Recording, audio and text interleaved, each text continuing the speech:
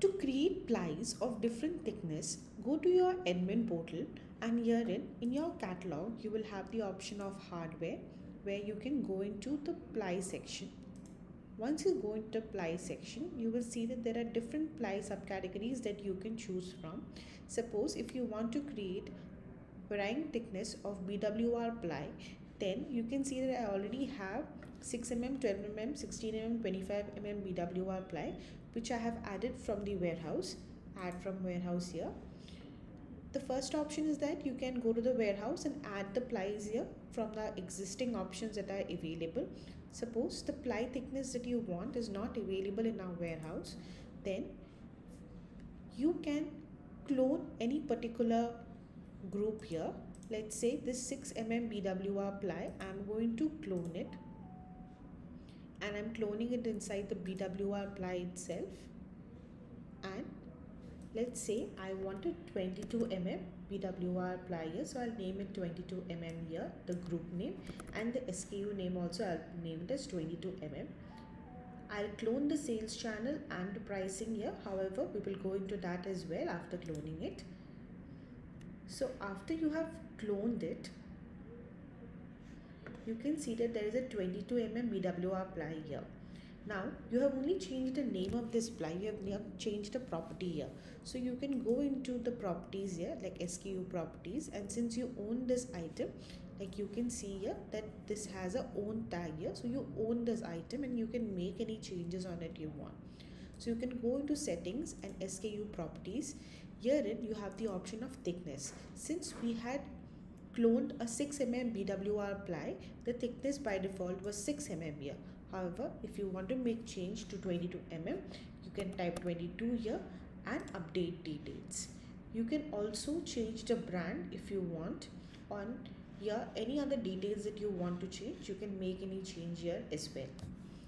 So this is how you can create thickness of 22 mm BWR ply here.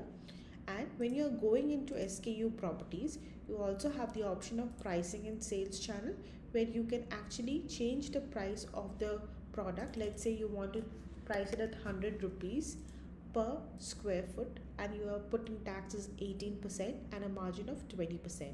So the total selling price is 147.50. So you can update it here.